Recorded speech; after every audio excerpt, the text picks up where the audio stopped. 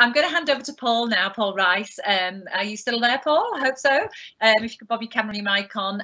Paul may have a couple of questions, but he's just going to just reflect on the day for a moment and kind of give you a little taster about what's coming tomorrow. So thanks again, Feluke, and over to you, Paul. Thanks very much, Feluke, and thanks again, Louise. Louise, again, just thanks for your very calm, encouraging, and participating chairing of the afternoon.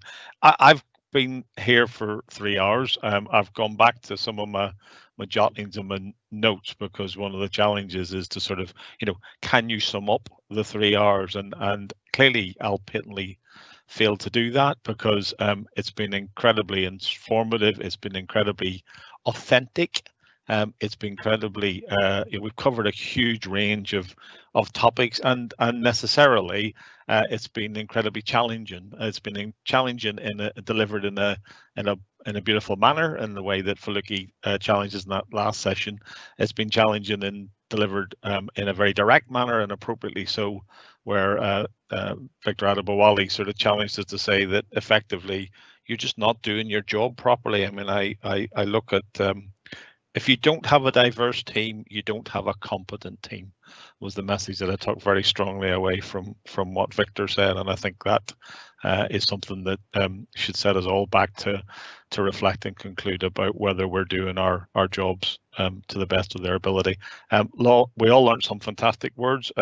Delighted about the concept from Amazon Web Services around Glamazon. I thought that was absolutely fantastic. But also I reflect back very much earlier on in the day when Fatima Khan Shah said to us that 25% of our whole workforce is balancing work and care, and the significant undertakings that represents for people. And I definitely wasn't conscious of that before our discussions today. So I'm not going to say anything more. I think it's been an incredibly intensive afternoon. It's been an incredibly authentic afternoon. It's been an incredibly kind afternoon, but it's also been one that appropriately has set us some potent challenges in our own life, in our profession, and in our leadership roles in respect to health and care and more broadly. I would encourage you, as per the slide in front of you, to please scan the QR code. That'll take you through to a very simple, I think it's 5 or 6 questions just by way of feedback for us for the event, and then encourage you, if you have the capacity, to join us tomorrow morning. We kick off again tomorrow, says he, clicking across. Thanks, Louise. At 10 a.m. So the session runs tomorrow between 10 and 1. Again, a wide range of colleagues joining us to talk about aspects of diversity in digital health. Aisha flagged that Shira and colleagues are joining us from the Shiri network, so the taster session that we've had today, if you want some more depth and detail from that. Richard Stubbs is joining us from the Academic Health Science Network to talk about some of the work on diversity, inclusion, entrepreneurs, and various other topics that the Academic Health Science Networks have led. So it's a fulsome programme again tomorrow. So please, if you've got the capacity, come back and join us again.